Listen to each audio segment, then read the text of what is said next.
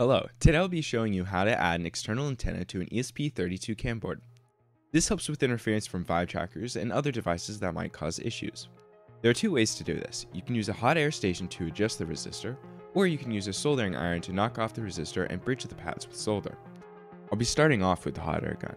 To use this method, you'll need a hot air gun that can hit around 450 degrees, a pair of fine-tip tweezers, and if possible some extra solder paste. First, heat up the resistor and hold it with some tweezers. Once the solder has melted, pull off the resistor.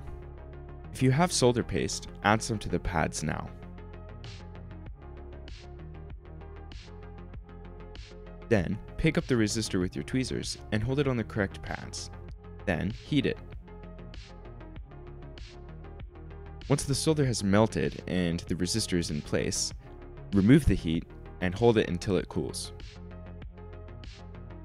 Once the board has cooled, you can let go of the resistor and you should be done. Now you'll want to check any of your pads for shorts or connections that weren't made during the process. It looks like we're good, so now I'll show you how to do this with a soldering iron. You'll need a soldering iron with a fine tip and some solder. First, set your iron's temperature to something pretty high. Here I used 470 degrees. This helps melt the solder on each side of the resistor without burning anything due to long contact time. Hold the soldering iron on the resistor for a few seconds and try wiping it off. If it does not come off, try upping the temperature and cleaning your tip.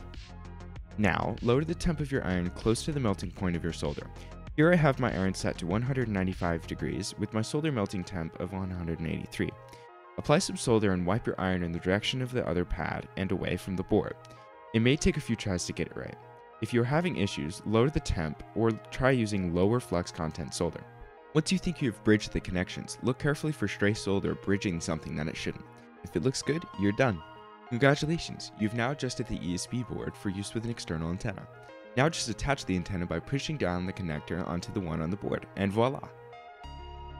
If this video helped you, it would be great if you could leave a like or even subscribe for future videos. Have a great one!